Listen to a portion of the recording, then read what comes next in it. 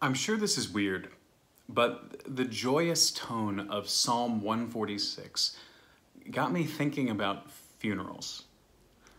I find funerals to be profound moments in our lives together that speak to the heart of our faith. When someone dies, we grieve.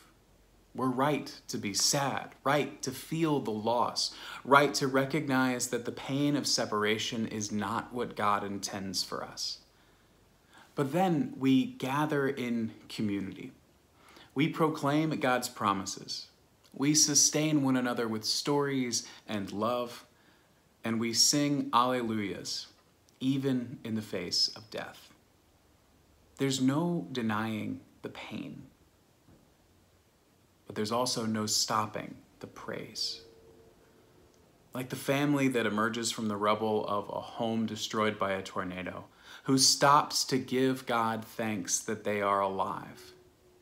Like the hiker who is sweaty and sore and grumpy when their hike ended up being much longer than expected, who can still stop and offer a breathless wow in awe of the beauty of God's creation. Like the community of faith, scattered and frustrated and scared in the midst of a global pandemic, who still gather faithfully online to proclaim the goodness of God. There are many moments in life where there's no denying the pain, but there's also no stopping the praise. We raise our Alleluia at absurd moments in life, but I think that's what the psalmist means in the opening verses of Psalm 146 today. Praise the Lord, O my soul. I will praise the Lord as long as I live. I will sing praises to my God all my life long. To say that we will raise our song of praise to God all our lives long does not mean that every moment of our life will be worthy of joy, but that every moment will be worthy of praising God. I hope throughout this summer of Psalms, we've come to recognize a little more clearly that the Psalms are not naive. From Psalms of orientation when life is good, to Psalms of disorientation when the bottom drops out of life, and to Psalms like this one today, of reorientation, when faith and trust are renewed in God. I hope that we have seen a rich tapestry of life's moments expressed in these Psalms. These ancient songs and prayers bear the highs and lows of life and proclaim that God is there through it all.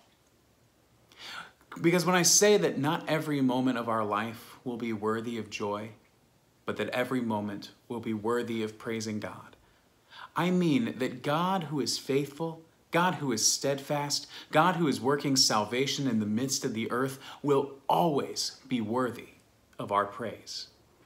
There's never a bad moment to praise God, though there may be moments when the world around us, or even we ourselves, think that it's strange. Because praise is not just about joy when things are going right. Praise is the defiant, joyful, transformative, and hope-filled proclamation that God is faithful to us. As the psalm says, happy are those whose help is the God of Jacob, whose hope is the Lord their God. This help, this mercy and salvation is the specialty of our God. Our praise proclaims not just joy for the sake of smiles, but adding hope that can endure any crisis. Our psalms are full of prayers and praises raised in the absurd moments of life, in deep pain, in abandonment, in suffering, and in fear, when we can still trust that God is God and God is good. And even this joyful psalm of reorientation is honest about the realities of life.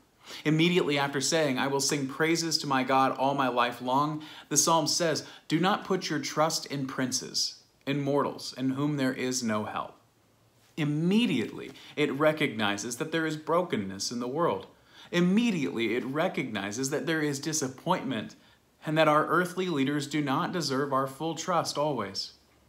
We can cooperate and commune and coordinate with mortals and princes, We can work with one another. We can work within our governmental systems. We can even like our elected leaders. But in the end, no human power deserves our full, unlimited trust. Only God deserves that. Because when we praise God all our life long, what we are really doing is joyfully saying, I trust that God keeps God's promises. Our communities, leaders, and friends may be worthy of our celebration frequently, but God is worthy of our Alleluia always.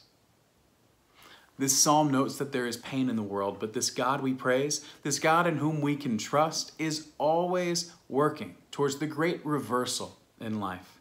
This God we praise is the one who executes justice for the oppressed, who gives food to the hungry. The Lord sets the prisoners free. The Lord opens the eyes of the blind. The Lord lifts up those who are bowed down. The Lord loves the righteous. The Lord watches over the strangers. He upholds the orphan and the widow, but the way of the wicked he brings to ruin. There is oppression. There is hunger. There is bondage. There is wickedness. But our God is revealed always in the great reversal of this pain in our world. Our God is a God of liberation, who sets us free from sin and shame and delivers God's people from injustice. And so even in these moments, we offer our praise, our joyful trust that God is being made known, that God is redeeming and saving the world.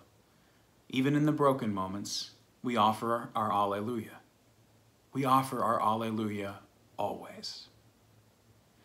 Now, it's one thing to know this intellectually, to understand that this is what the psalm proclaims as the Psalter ends with these multiple psalms of praise. The challenge now becomes authentically living as Alleluia always people. To be disciples that proclaim a joyful trust in the liberating work of God no matter what. To be disciples who join in the liberating work of God where God's presence is made known no matter how troubling it gets. To offer an Alleluia always with our lives as we love our neighbor through selfless service, as we reorient our lives to a trust that is new every day, as we meet our days with a song of praise. As a people united in Christ's love, who know God through the mercy that was poured out through the life of Christ, we know that nothing can separate us from the gift of grace. Therefore, nothing should separate our hearts and lives from a persistent song of praise, sung through the love and mercy that we live out no matter what. As we've said, there's no denying the pain of our world, but there is nothing that can stop our praise. We are people gathered in mercy and meant to raise our Alleluia always. We can raise our Alleluia from behind a mask, as a simple cloth shows how much we love and care for our neighbor. We can raise our Alleluia from behind computer screens, as our physically distant worship shows our compassion through spacious solidarity. We can raise our Alleluia as we pray for those who are sick, care for those who are struggling, reach out to those who are alone, and comfort those who grieve. What a bold witness we have to share with the world, that even in grief, sorrow, pain, and want, we proclaim a bold trust in the author of hope and of all creation. I will praise the Lord as long as I live. I will sing praises to my God all my life long. Our God is worthy of our praise. Our God delights in saving us. Our God is working liberation in the midst of all people. And our God meets us in the joys and pains of life. Let us raise our Alleluia today, our Alleluia tomorrow, and our Alleluia always. Amen.